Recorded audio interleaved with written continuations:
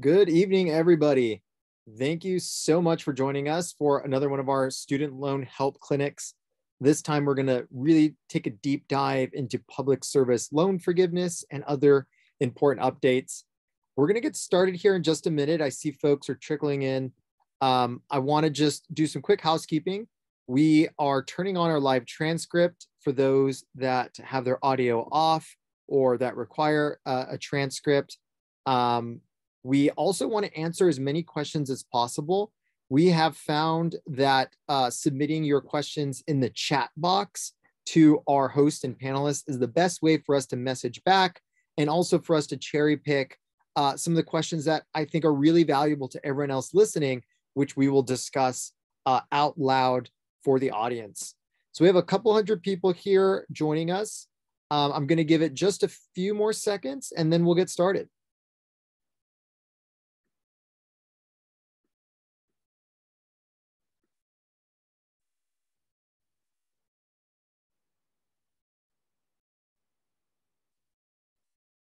All right, with that, I'm going to pass it to Student Debt Crisis Center's Director of Outreach, Sabrina Calazans. Sabrina, take it from here. Thanks, Cody, and thank you everyone for joining us today.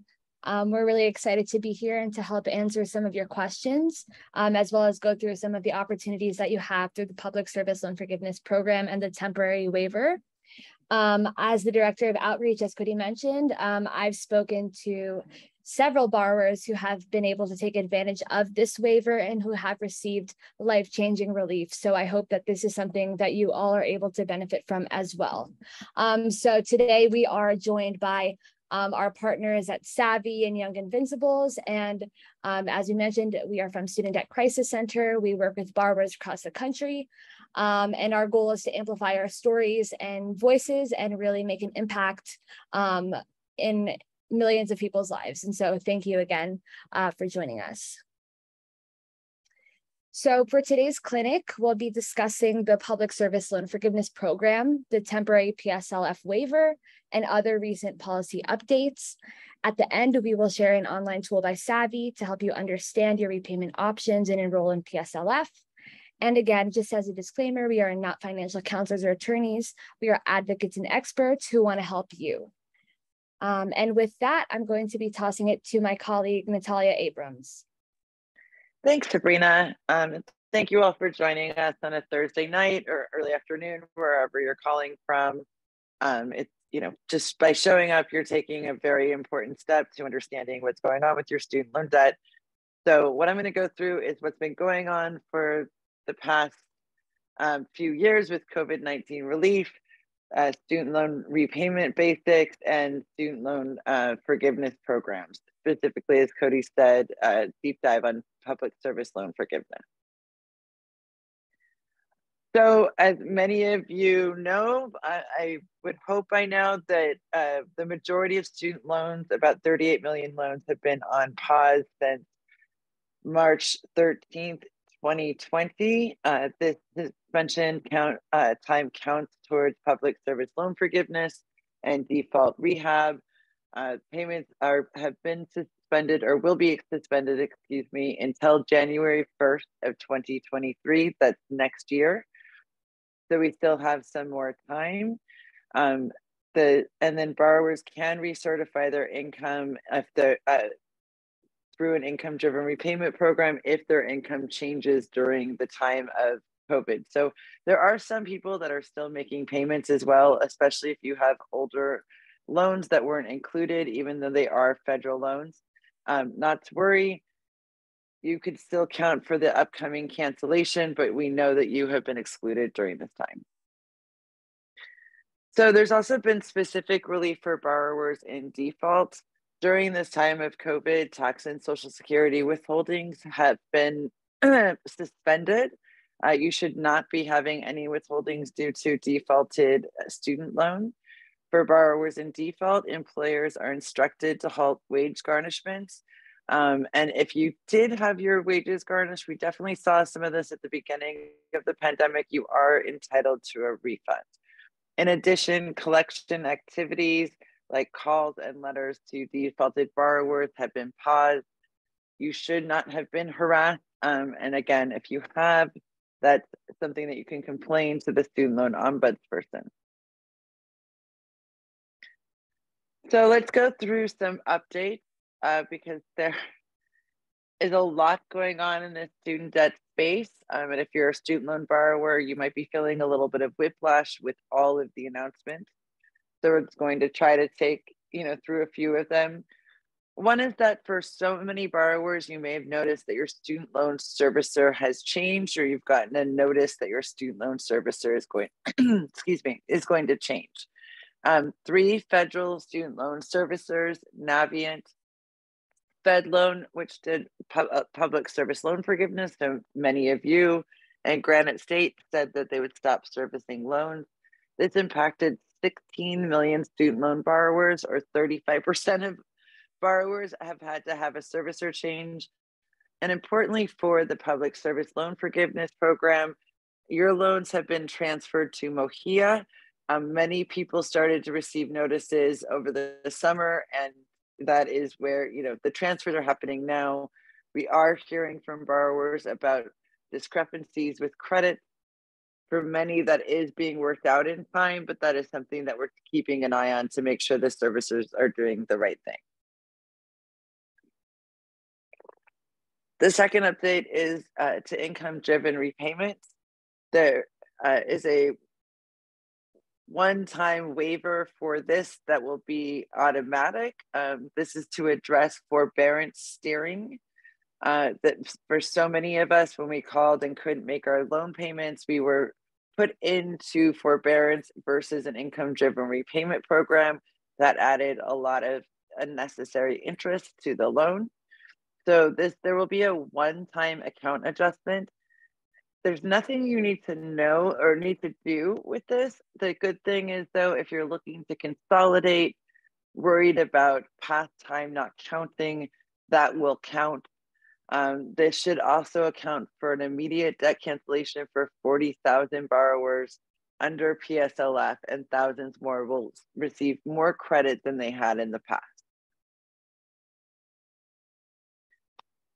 And finally, update 3, probably one of the biggest updates is what's been going on with targeted debt cancellation. This is separate than the large amount that President Biden has just recently canceled.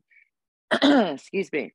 The Department of Education has discharged $5.8 billion for those who have attended Corinthian colleges.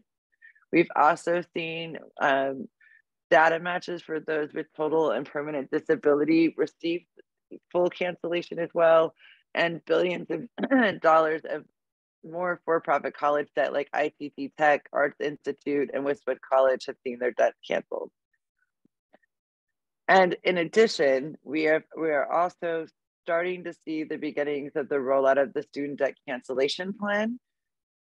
For those of you that don't know, a few weeks ago, President Biden announced that he would cancel $10,000 in student debt for all borrowers making under $125,000 a year, or $250,000 per household.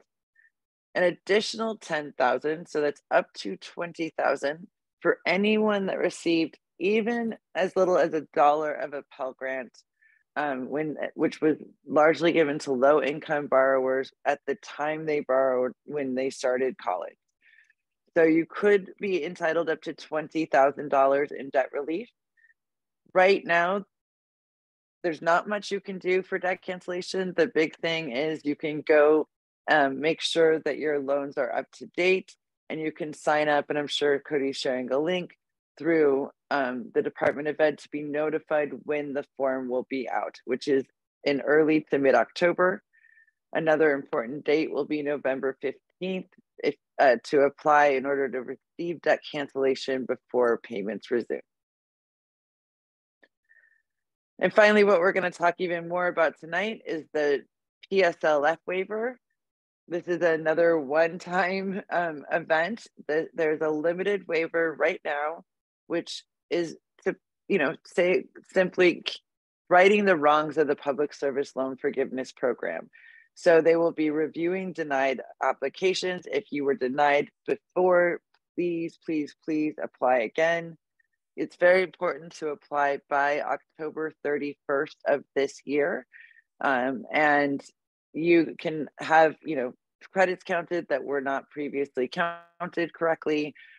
And even if you're retired and you've worked the 10 years, and we'll go more into the program, you can also see your debt wiped out. This is just a reminder that through this process, through talking about all of these changes, we know that there are a lot of issues and complaints that come up and bad actors within the loan servicers. We encourage you always, if you need to submit a complaint, do so with the Federal Student Aid Ombudsperson, or FSA Ombudsman Office at ed.gov. This is where the ombudsperson can help you resolve discrepancies with loan balances and payments, explain loan interest and collection charges, identify options for resolving your issues, and you can share those with Bonnie Littrell at the email provided on your screen. And with that, I'm going to pass it to Cody, I believe. Yep.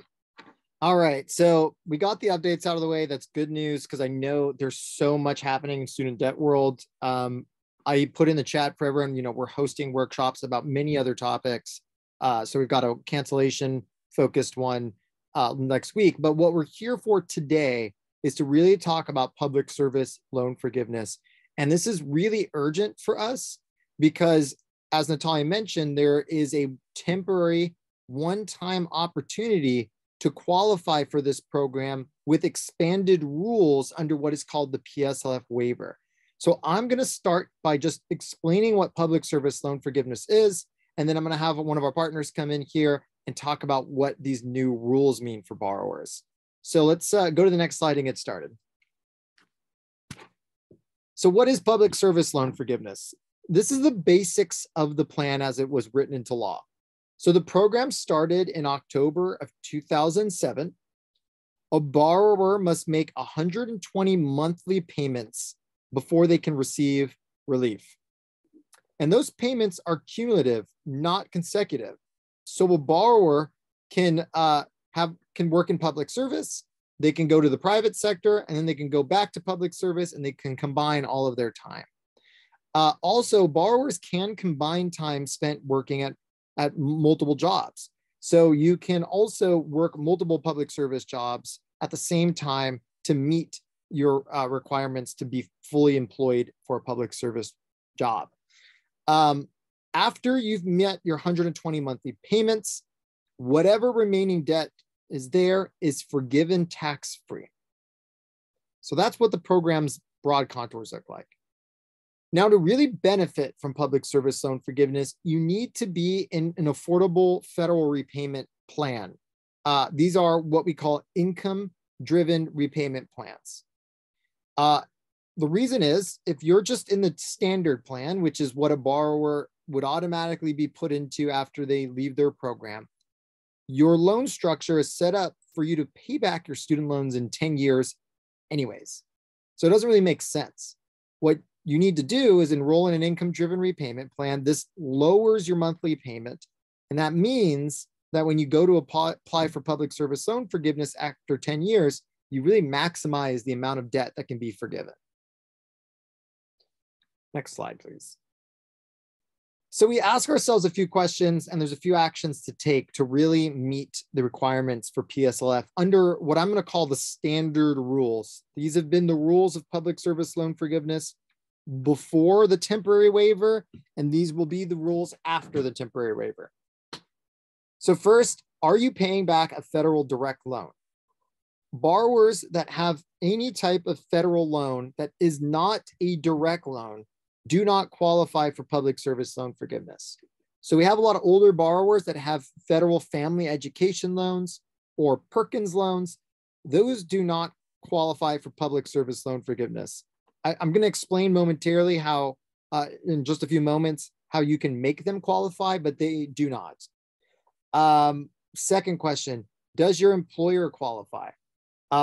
Public service loan forgiveness is available or could be available to up to 1 in 4 workers in America. This includes anyone who works for a government at any level. And this includes anyone that works for a 501c3 nonprofit. The third question we ask is, are you enrolled in a qualifying repayment plan? And I've kind of touched on this, but we need to be in certain repayment plans that the government offers to qualify for public service loan forgiveness. When we've met these requirements, there's just two things we need to do. We need to document our employment using the PSLF form. There's a section called the employer certification form, or a certification form, I'm sorry, that we go to, and we document our qualifying employment there. And we prove to the Department of Education that our employers are governments or nonprofits. And after we've met all of our 120 payments, we submit a final application. So here's just a quick summary of what qualifies for PSLF. So we have direct subsidized loans and unsubsidized loans. Keep in mind this says direct. We have direct graduate plus loans. And there should be an asterisk here. Direct parent plus loans do not qualify for PSLF as they are. I'm going to explain in a moment how they can become eligible.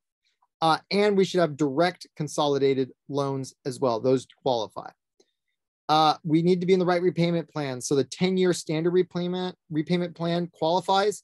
Keep in mind, as I said, it doesn't really make sense to be in that plan because you'll likely pay off your loans.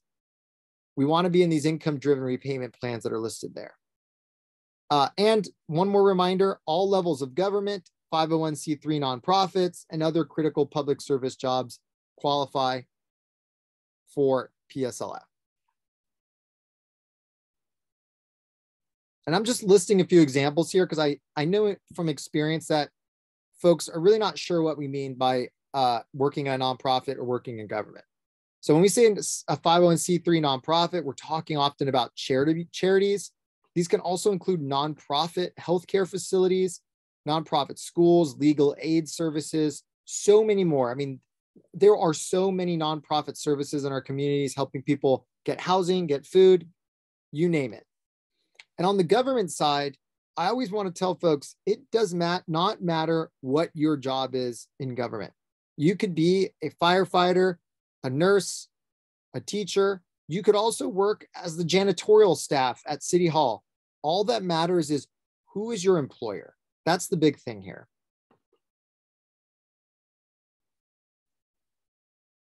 So under the standard rules, we have a list of things that typically would not qualify.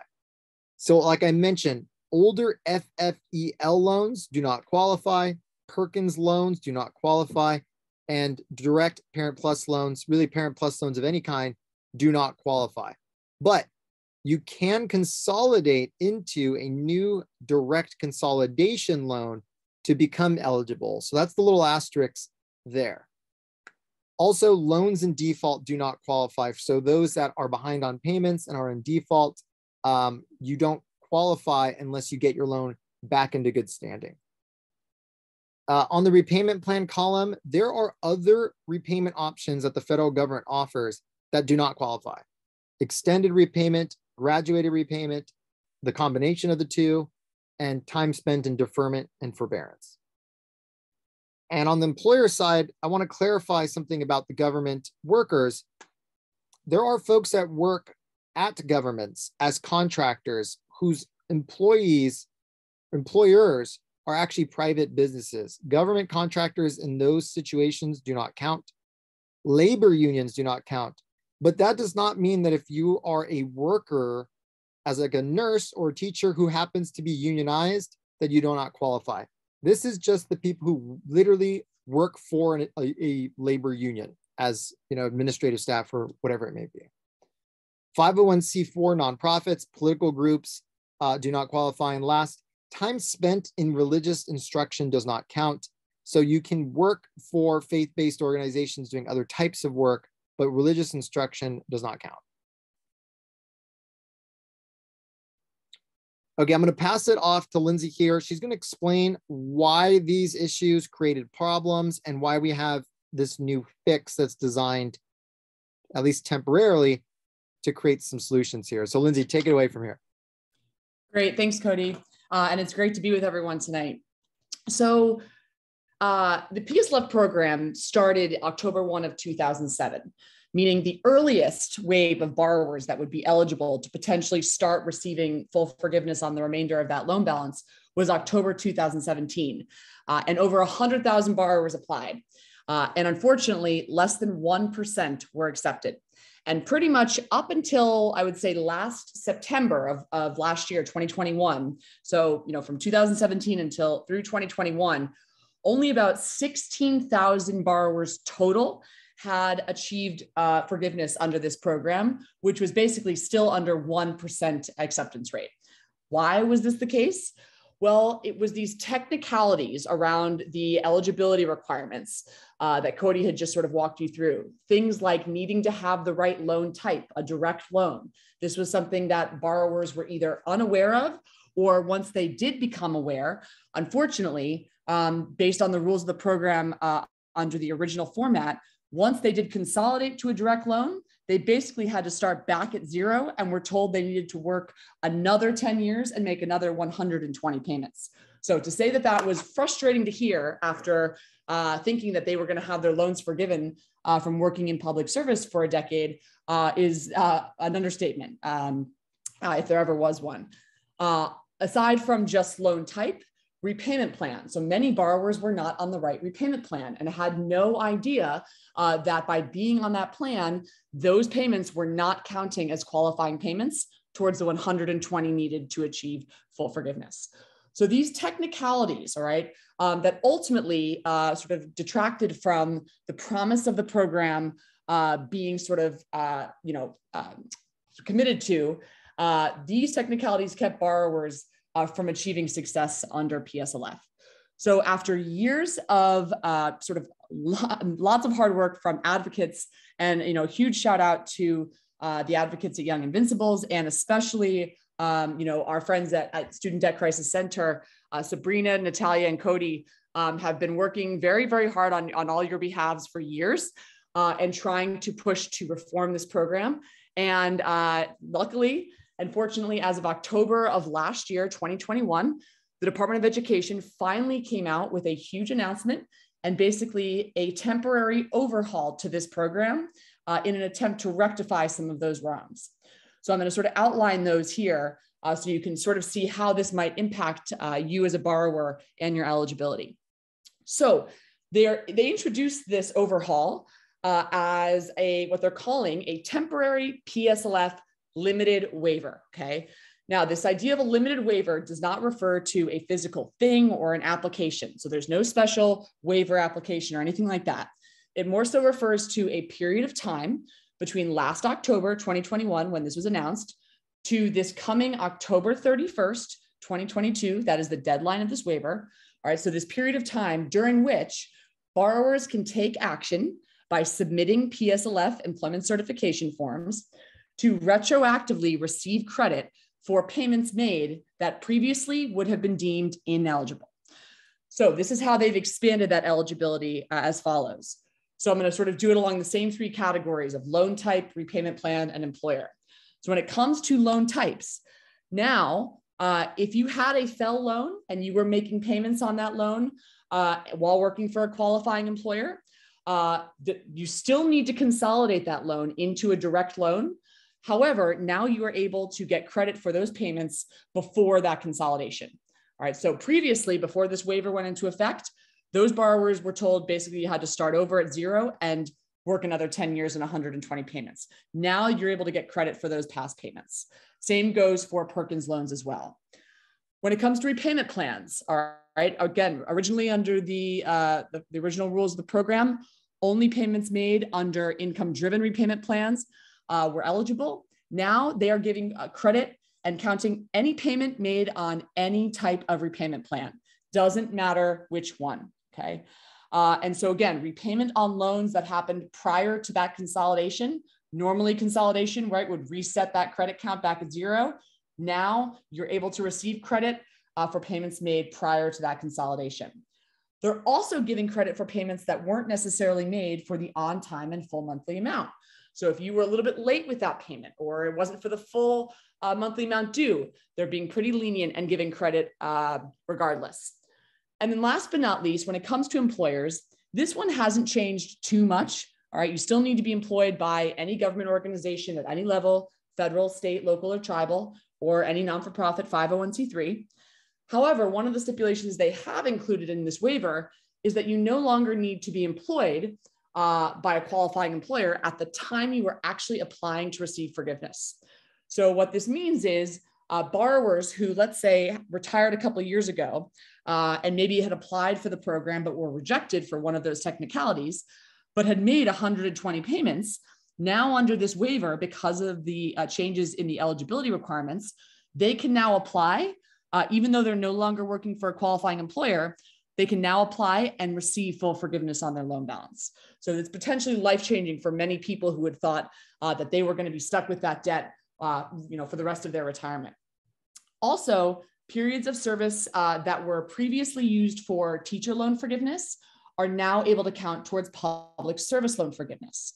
So normally under the original rules of the program, let's say you were eligible for teacher loan forgiveness and received that money, you would basically start back over at zero. Now you can use that period of time, those 5 years that you put towards teacher loan forgiveness, that can also count towards public service loan forgiveness. So again, what this has really amounted to is an expansion of the eligibility requirements for this limited period of time. So it means that from this past October to this coming October 31st, anyone who wishes to have their situation reviewed under these new rules and to maximize their benefit, right, and get payments counted towards those 120 that normally wouldn't, needs to take one action and one action only, and that is to submit their PSLF employment certification forms. So I'm going to walk you through a few different scenarios right now that are basically going to help you sort of decide what to do next, all right, based on some different classifications and characteristics around your situation. So let's start out with the first and most important one, all right? Let's say you don't know what kind of loans you have, okay? You can find out what type of loan you have by logging into your federal student aid account at studentaid.gov, visiting the My Aid page and scrolling down to the loan breakdown section. All right, there you will find a list of each federal loan you've borrowed, even if you've paid the loan off or consolidated at any point into a new loan. Now, from there, it's pretty easy and intuitive to determine what kind of loan you have. So direct loans will literally begin with the word direct. FFEL loans, or FFEL, Federal Family Education Loans, will start with FFEL. And Perkins loans, again, will include the name Perkins in the name of the loan type. All right, so from there, you're going to sort of say, okay, what type of loans do I have? Now, if you have at least one federal loan that is not a direct loan, meaning it's a FFEL loan, it's a Perkins loan, it's a Parent Plus loan, you will need to submit a consolidation application, okay? And you can do that also through that studentaid.gov FSA account. You will need to submit that form by October 31st, the waiver deadline, in order to benefit from this waiver, okay? The Department of Ed encourages you to consolidate before using any of their PSLF help tools or anything like that. So again, I would encourage you can complete that application. There's an online portal, it takes about 10 minutes to go through, and you're able to consolidate that loan to make it eligible. Again, under this waiver, you're able to get credit for the payments made before the consolidation, but you still need to consolidate if you have a loan that is not a direct loan. Okay, moving on to the next scenario. Let's say you have direct loans, okay, and you've already certified some employment. So you've checked your loans, you've got direct loans, great, they're already eligible, you don't need to consolidate, and you've already submitted at some point in time a PSLF employment certification form. And it's been reviewed and they have awarded you qualifying payment credits. All right, so if this is you, if you've already done this, basically the Department of Education has indicated that they will update your credit count, okay, and award you any additional qualifying payments that you deserve automatically, all right? All right, so they are able to do this because they are already reviewing and have already received your employment certification forms. So federal student aid may contact you and ask you to certify any additional periods of employment that they are not able to, verify. So you're definitely going to want to look out for an email from federal student aid. And again, they will let you know how many additional payments they have determined that you might qualify for. But otherwise, you don't really need to do anything until you receive that updated payment count. Now, if you haven't received an updated payment count and believe you should have, I would highly suggest that you either resubmit those employment certification forms, or again, reach out to possibly the ombudsman to escalate your case and make sure that it is being reviewed properly. Okay, another scenario, let's say you have direct loans, great, okay, no need to consolidate, and have not applied for PSLF ever, okay? So what you're gonna wanna do is submit a PSLF form, or what's called the employment certification form. It's the one form and one form only for the program, all right, to MOHELA Servicing, MOHELA, so that the Department of Education can review your loans under these new rules and determine whether you basically qualify. So you can see if your employer is eligible at the PSLF help tool at studentaid.gov/PSLF. However, when it comes to submitting these forms, you must do so either via mail, snail mail, or fax. Okay, those are the only ways in which to submit these to MOHELA if you don't have a MOHELA account. If you already have a MOHELA account, you can upload those forms directly into your account portal, all right?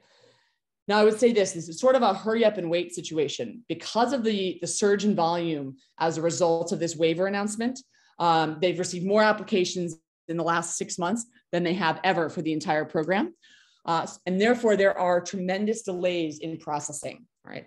So that's something to be aware of because you could submit an application now, but it might be anywhere between 6 to 8 to 12 weeks before you actually hear any definitive results, all right?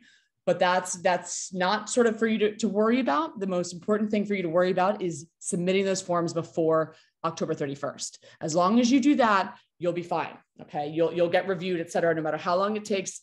That's all you need to do to ensure that you're gonna be able to benefit from the waiver, all right? Okay, last scenario here. What if you tried to certify employment? So you tried to submit a PSLF employment certification form, but you were rejected, okay?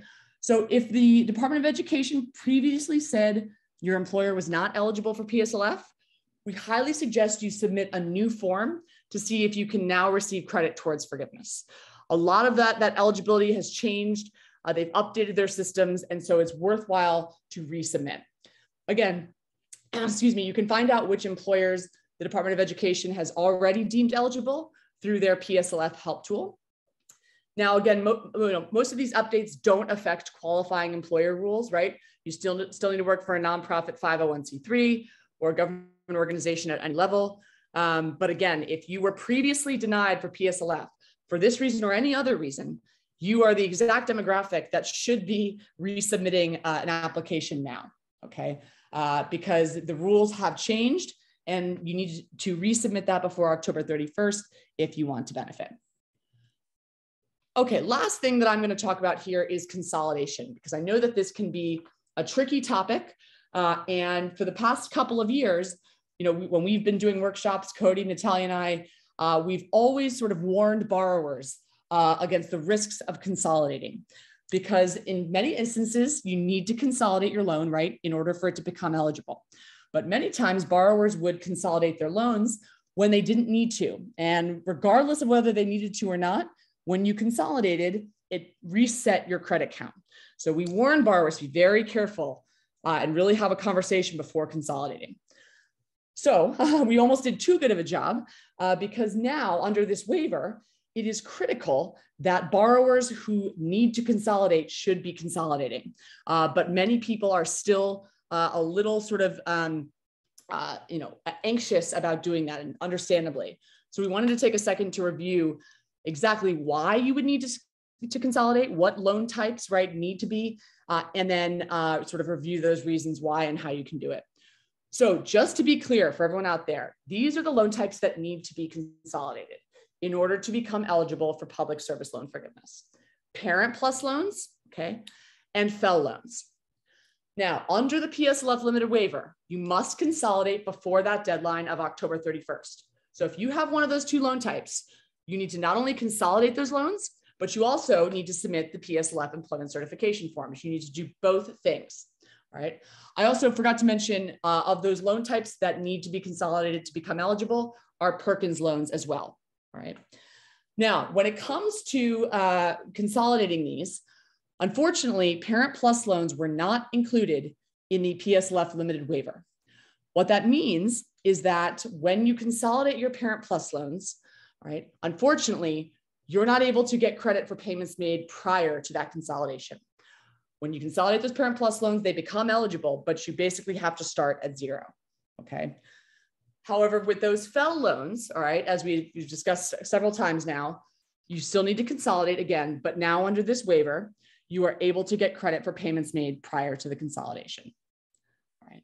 Now, I know that this is a lot and it's overwhelming. I see some people in the chat saying so, and it's a lot to consume in one sitting. But that's exactly why in a second here, I'm going to turn it over to my colleague, Job, because we have an absolutely free, no cost tool and service that we provide to this community of borrowers that can basically help you navigate each step of this process and ensure that you are actually submitting these applications successfully and achieving the best outcome possible.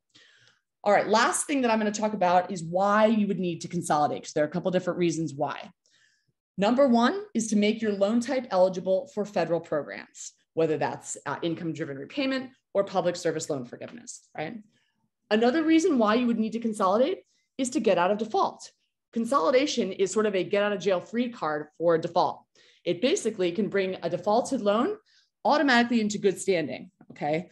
But it can only be used once to do that, all right? Another reason to consolidate is to include retroactive Parent Plus loans with other loan types. So let's say you have Parent Plus loans, but you also have other loans maybe taken out for yourself as the borrower. If you consolidate them all together, those Parent Plus loans, instead of starting back at zero, will take the loan characteristics of the other loan types. And therefore you can benefit through that and not have to start back at zero when it comes to programs like public service loan forgiveness. Again, the same thing goes for consolidating undergrad and graduate loans together.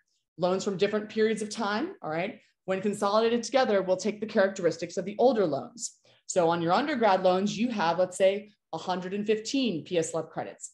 But on your grad loans, you haven't been paying them back for that long. You only have 10 credits. If you consolidate them together, all of your loans now have 115 credits, and therefore will be forgiven faster, all of that debt.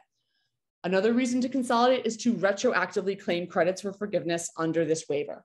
Okay, again, if you've got a loan type that requires consolidation to be eligible, you need to do this in order to benefit from the limited waiver expansion eligibility.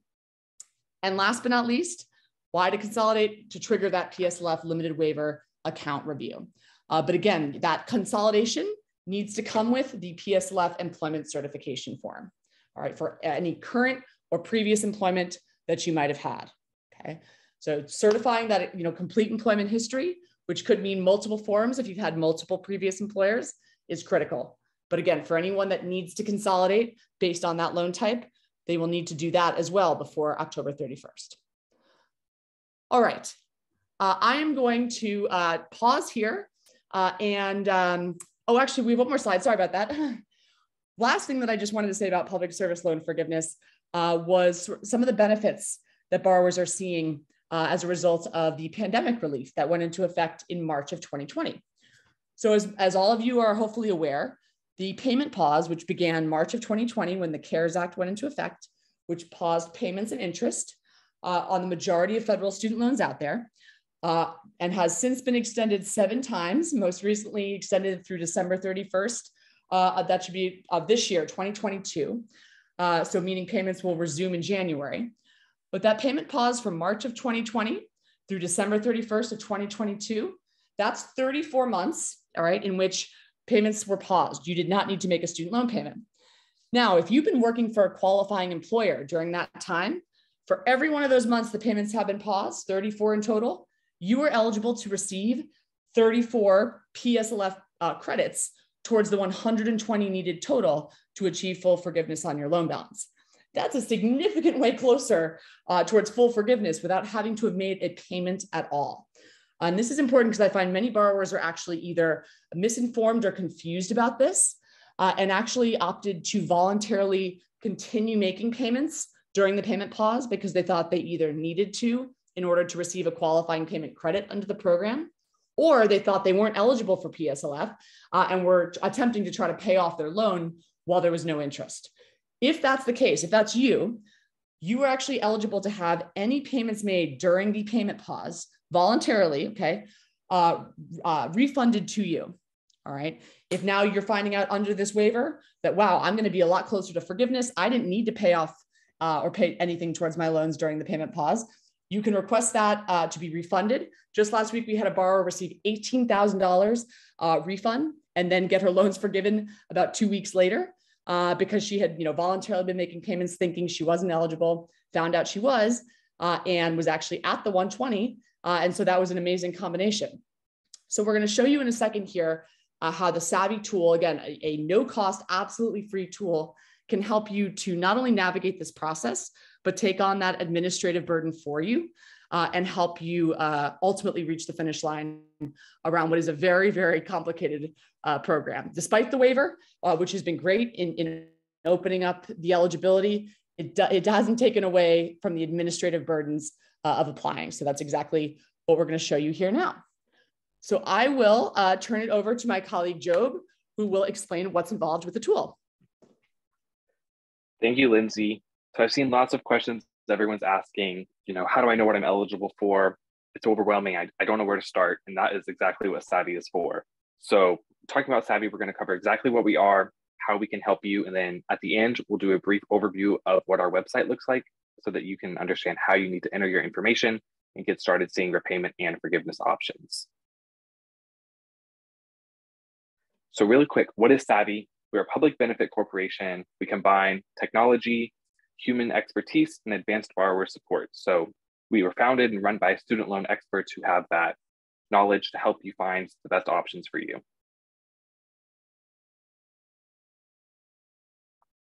All right, so let's go into what Savvy can do. You can check your eligibility and qualifications for income-driven repayment plans, public service loan forgiveness, teacher loan forgiveness, and more. Once you enter in your information, we will automatically compare that with the eligibility requirements for all these programs. That way you don't have to figure out what you're eligible for on your own. Once we figure out what you qualify for, you'll be able to see personalized repayment and forgiveness options that are tailored specifically to you to show you what monthly payments you're eligible for, how much you can get forgiven, and make it as simple as possible. We have digital applications to help you enroll in these programs. That way you're not having to print out forms, track people down to get signatures or fax or mail anything. We will take care of all of that for you digitally to make it as quick and easy as possible. We also help you monitor each of these applications, and we also monitor for new policy changes and announcements. As Lindsay has said, and you've seen, there's been so many recent changes with the waiver, with cancellation. Savvy monitors all that for you. That way we can automatically check for what you apply for or qualify for. And the biggest thing is that you can get one-on-one support with student loan experts to answer your questions, help you see what you qualify for, and make sure that you are on track. As Lindsay has said, this is completely free, no cost to you. So we'll provide the link for you to sign up and get started so you can see your options for free. So getting started, here's that link. We'll be sure to drop that in the chat. Be sure to go through that link. That way you can access Savvy for free to see what you are eligible for. So once you get to our website, this is kind of what our main page is. And on the next slide, we'll be able to see what it looks like once you've got an account. So this is your main dashboard. This is where you'll be able to track the progress of everything you're working on with Savvy, whether it is that employment certification form to apply for forgiveness or an IDR application to enroll in an income-driven repayment plan. So once you get into the application, you'll start entering in your personal information. That way we can determine what you're eligible for. You enter things like family and income so that we can determine your income-driven repayment plan options. And you'll also be able to add in your employment so that we can check for public service loan forgiveness. It's very important that you're adding in all of your current and past employment on this page, because as we've said, you have to submit an employment certification form for each of your employers to get credit. And we can only create that form for the people you've added on this page. So be sure you're adding in all of your employers. That way nobody gets missed and you're getting credit for as many payments as possible. Another step is to sync your loans. Whenever you do this, it simply takes a snapshot of the loans that you currently have so that we can see your balance, see your payment history, and figure out what's going on. Savvy is not a loan servicer. We're just a free benefit that is offered to you. So this doesn't move your loans to us or anything. It's just so that we can see what's going on and help figure out these estimates for you. You have a few options for doing this. The easiest way to do it is to simply sync through Plaid, which connects your online servicer's account to Savvy and will pull in all of your loans automatically. You can also add them in manually, so there's lots of options to get those in there. Now, this is what the results page will look like, which is what everybody wants to know. What am I eligible for? So on this page, it will show you that detailed breakdown to show you exactly what you qualify for. In this picture, you can see once you've entered in all your information, we'll show you a plan you're eligible for with what your payment will be, how much you'll pay, when you'll be eligible for forgiveness, and how much you can get. We'll show you every plan that you're eligible for, so you can click show more plans to see every single option that's available to you to know exactly what paths you have to move forward. Now, this is what these applications will look like whenever we digitize them for you. On the left, you can see those employment certification forms that are needed to apply for forgiveness. So once you've added in each of your employers, you can click Start ECF and create that employment certification form for each of your past employers. You'll enter in contact information if we don't have it already, and then Savvy will take it from there. We'll send that digital form over to your employers, track them down and get it signed for you. And once they sign, submit it straight to the servicers to get it processed as soon as possible. On the right, you can see what an income-driven repayment application looks like. A benefit of using Savvy is that we check what plans you're eligible for, and then we'll pre-fill the application for you. You just got to enter that last little bit of personal information, click submit, and we'll get it to your servicer to enroll you in your plan and start getting you those savings. This is back to the dashboard. So that once you start working with us, you can see exactly what you're working on. So after you've started those employment certifications or an income-driven repayment plan, you can see where you're at in the process and know what you still need to get completed to meet that October 31st deadline. So in this picture, you can see the progress of each of your employment certification forms, knowing whether your employer has signed, whether it's been signed and submitted, or if it's already been processed and the results have gone there. And then that last bit, you can see the progress of your income-driven repayment application. And it also breaks it down to show you exactly what steps we need from you to get those applications to 100%. The biggest benefit of Savvy is that you have access to the student loan experts to give you that one-on-one support. So as you're working through, you'll be able to consult our Help Center, which has tons of frequently asked questions, common topics with student loans that you can read through and get answers. And you'll also be able to reach out to our support team who can answer your questions, help clarify eligibility for programs, clarify things about how the Savvy website works, and get that one-on-one support to reach forgiveness as soon as possible.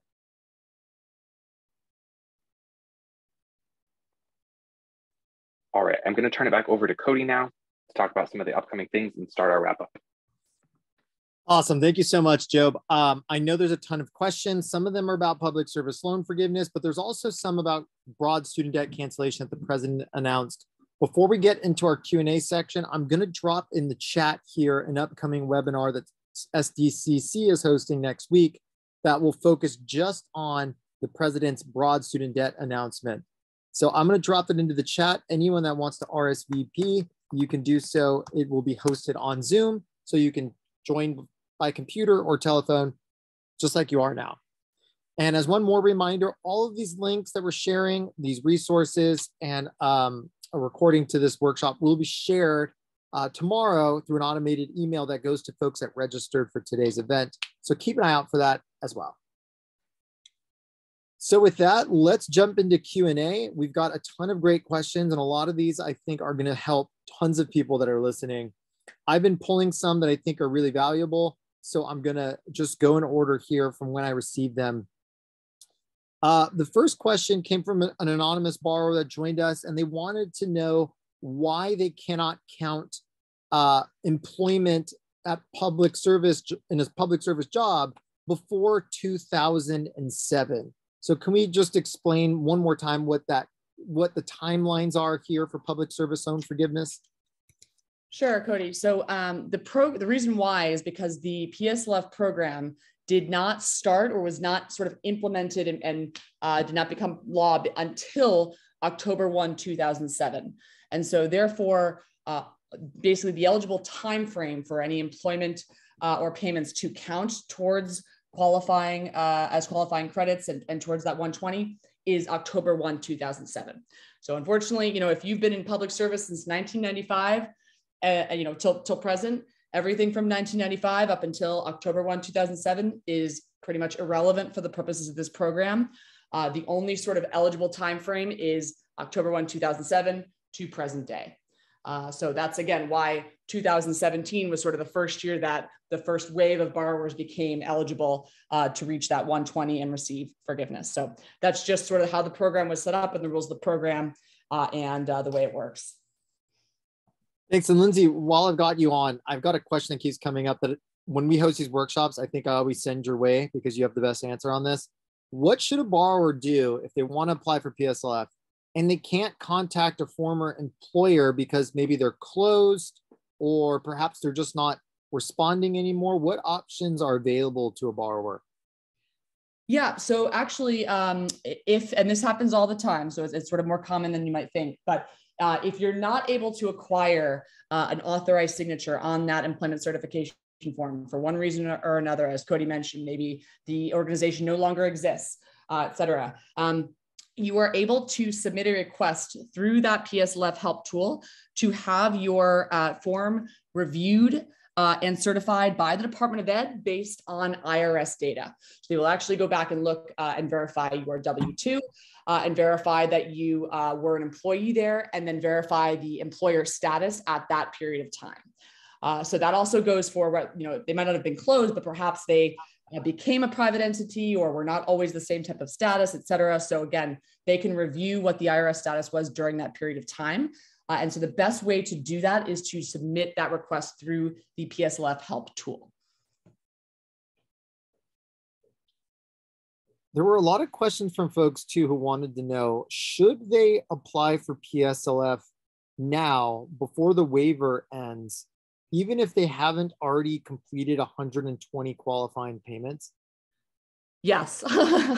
Sorry, I couldn't answer fast enough, but absolutely. So, and this is a common sort of misconception, and it's understandable, but under this waiver, it's not that you need to reach 120 qualifying payments by October 31st. In fact, most people will have not reached 120 qualifying payments. The only thing that you need to do during this waiver is to make sure that you've submitted employment certification forms for, like I said, any current or previous employment you might have had, so that you can receive retroactive credit for any payments that will now count under this waiver. So for some, very fortunate, population of borrowers, what that has meant is that it's brought them right to 120 or over. And so therefore they've become eligible for immediate and full forgiveness. But for the majority of other borrowers, it's meant that it's going to bring them a heck of a lot closer towards that 120. So not necessarily there yet, but much closer, because now they're able to get more payments counted as qualifying payment credits. So my best advice for anyone here who is sort of trying to figure out their eligibility, don't self-select. If in doubt, submit the forms. It's in your best interest to do so. You have absolutely nothing to lose. And what keeps us up at night is someone either thinking they're not eligible and not submitting anything and not taking that action or step, and missing out on potentially full forgiveness either now or in the next year or so, because they did not take this action. So it is sort of a once in a lifetime opportunity. The rules go back to the original format after October 31st, and you will no longer be able to receive that benefit. So it is very much worth it to submit, regardless of how where you are, whether you're 1 month in or whether you're 15 years in. You're going to want to submit this. Great. I'm going to address a question I saw come up a few times, and it's a pretty simple one, but it's really important.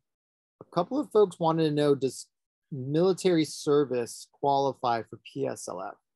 And the answer is absolutely yes. I mean, I can't think of a more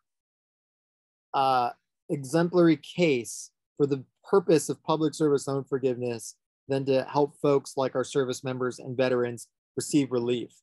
And you do qualify. And the one thing I wanted to also add is that the Department of Education has actually gone further, and they're taking 2 additional steps to help veterans.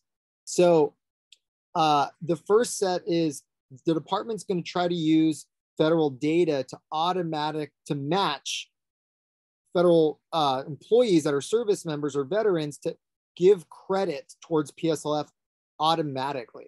So they're going to try to streamline the process for these veterans and service members. Second, the department is going to credit some service members for periods of military deferment and forbearance to count towards public service loan forgiveness. So that's a really important point. I see another question that just popped up in the chat from Ken. Ken, that still only applies to military service after October of 2007. So that window has not changed at all, even with these new temporary rules.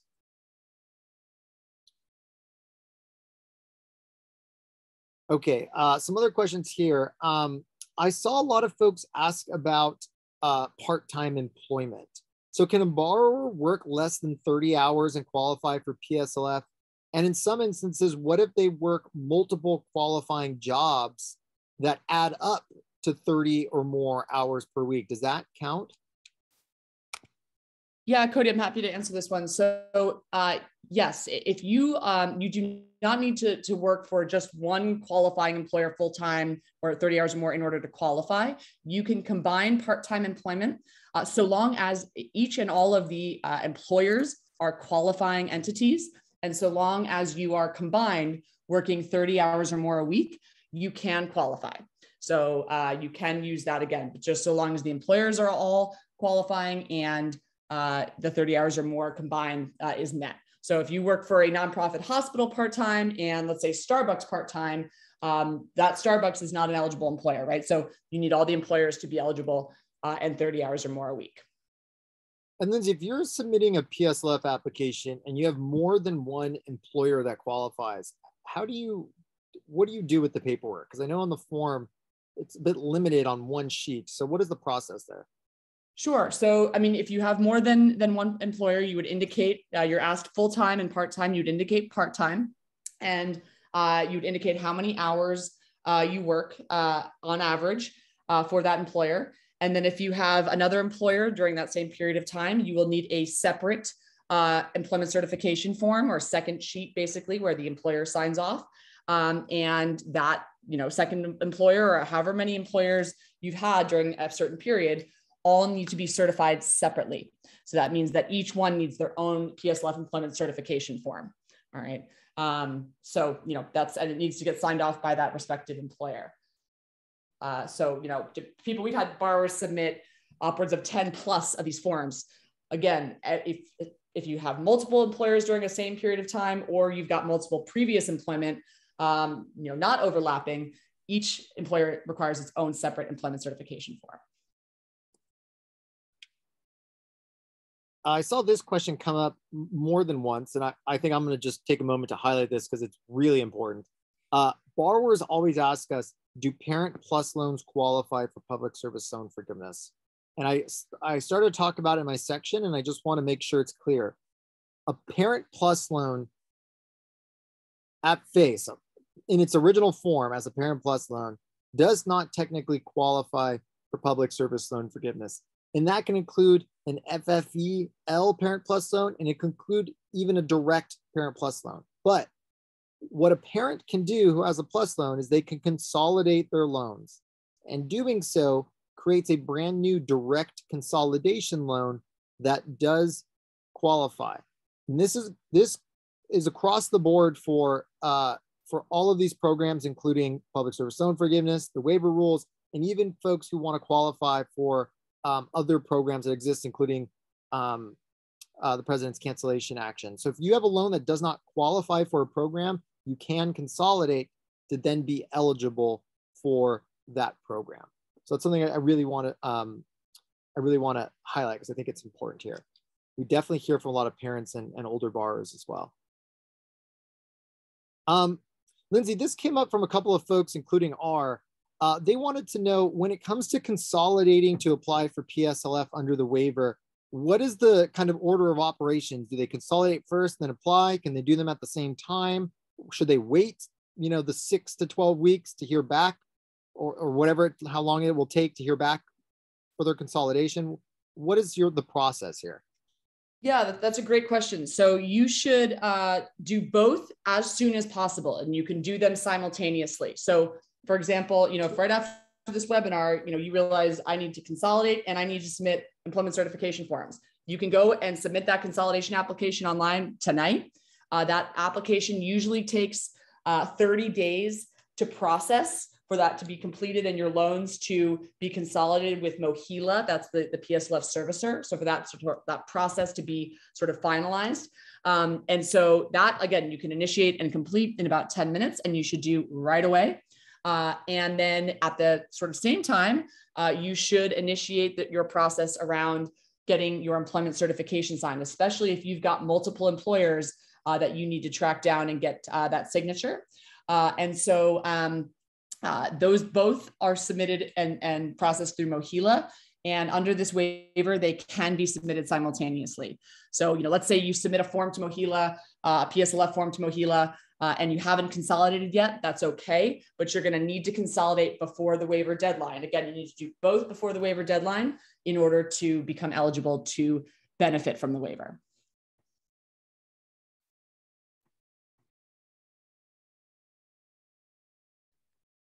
Great. I see we're at time, so we're going to wrap up here. I'm going to make sure that folks get these resources, links, and the link to the video in an email tomorrow. In the meantime, thank you all for joining us. We know there's a ton of updates and news and all sorts of information coming our way in the student loan world. We're going to keep hosting these type of events, so stay tuned. We have heard from others that they prefer to join a few of these because every time they join the next one, they learn more. So keep an eye out from our team. We'll be sending out more invitations for future events. Thank you all for joining us this evening, and we'll see you soon.